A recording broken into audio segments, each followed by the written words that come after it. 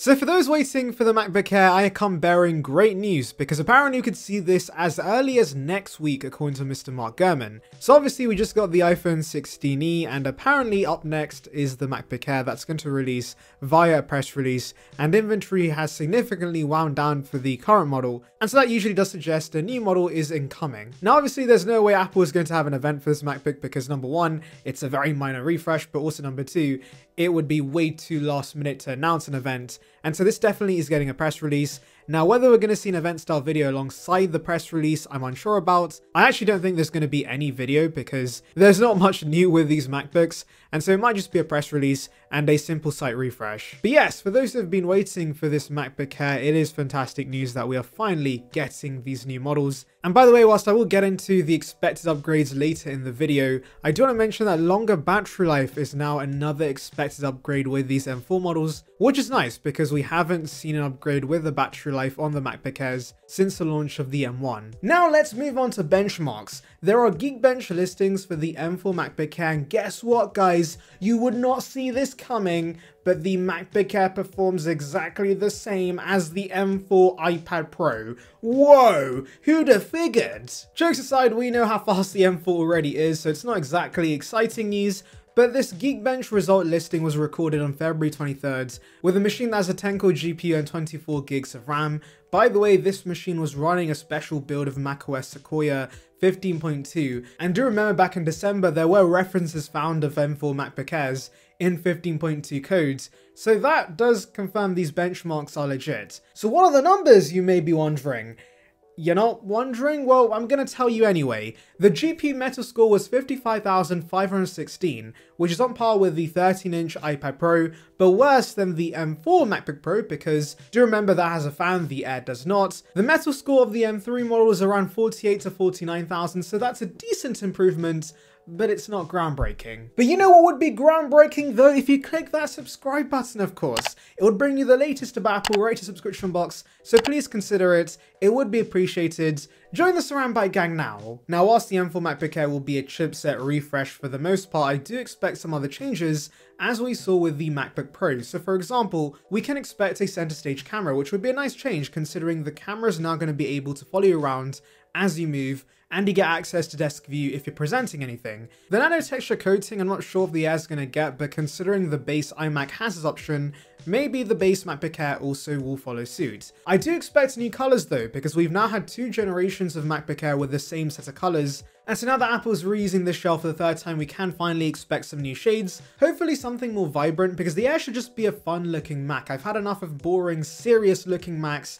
We have the pros for that, it's time for some colour. But of course the big news will be 16 gigs of RAM as standards, which obviously is already the case with the M3 and M2 models, but regardless, that is a huge game changer for these new models, and I'm assuming once the M4 model launches, we should see the M3 model drop to $999. However, do remember Gurman did say there's low inventory of the M3 models, but it would be weird for them to phase that out and then still keep selling the M2. Now that's everything about the MacBook Air, but let's delve into other Macs we should see somewhat soon. So the next model to get refreshed is the Mac Studio. According to Mark Gurman, this was initially on track to launch with the MacBook Air, but it's now been pushed back to June.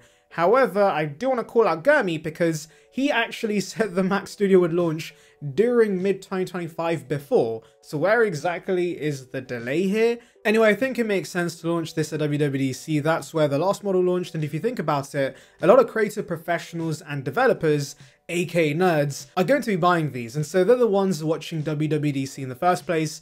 Now this is a desktop, but Apple is going to be reusing this shell for the 3rd time, so it would be nice to see a space black option, but considering the Mac Mini did not get any new color options, I do have my doubts about that. But hey, at the very least, the SD card reader moving to the front like the Mac Mini would be a nice change. Moving to the Mac Pro, I hate to be the bearer of bad news, but we have leaks that once again, Apple's having issues with producing an Extreme chipset for the higher end Macs. So way back when, we had leaks about an M2 Extreme chipset coming to a future Mac Pro, which would essentially be 2 M2 Ultras stuck together using some insane glue Apple has. However, Apple then ran out of this glue and they couldn't stick these chips together, and so as a result we had a pretty underwhelming Apple Silicon refresh where it had the same exact chassis as before with the same performance as the smaller Mac Studio, whilst costing more and really only offering expandable storage as the only upgrade. But when I say expandable, you had to pay for Apple's expensive storage modules,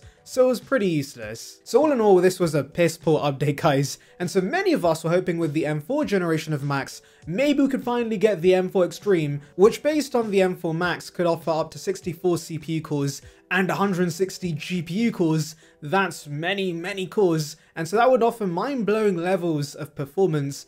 But unfortunately, it seems that once again, Apple's decided to ditch these plans. According to the information, Apple wants to free up engineering resources for an AI server chipset instead, since Apple Intelligence is the next big thing, and so for the time being, plans to make an Extreme chipset have been cancelled. Now, John Gruber, who's another journalist, had made a good point that Apple starts development on their chips quite early on, and so whatever was dropped right now might not be the M4 or the M5 Extreme, and we may still see an M4 Extreme later this year because Apple's already finished developing that. I hope that's the case because, as I said, the Mac Pro is in a bit of an awkward spot since it currently does not offer enough differences to justify the much higher price compared to a Mac Studio. And now let's go through the comments. So we have a comment from Wilhelm who says, the screen has to have a better resolution. And to be honest, I disagree with this. I think the resolution currently is fine on the MacBook Air. I know some want ProMotion, and maybe down the line we do get that, but as it stands, the screen does the job, but of course down the line we should see OLED or mini LED on the MacBook Air. So the next comment is from Liam who says, no fan? Okay, no fan then, buys MacBook Pro. I'm guessing you're concerned about the lack of a fan in the Air, but do not worry because I've been editing on a MacBook Air for many years, which is a fanless machine, and I've had zero issues when it comes to long-term performance. And so yeah, you should not be worried about this being fanless. Don't buy the Pro just because it has a fan. Unless you want the better display and the ports, you're better off getting the MacBook Air. So Cosanostra says, okay, my dilemma, I'm visiting US from March 1st to 17th. Do you guys think I'll get a chance to buy the MacBook Air M4? Now yes, according to new rumors, you should actually be able to buy the MacBook Air. I'm assuming you'll be able to order it next week, and then the following week it should be available in stores.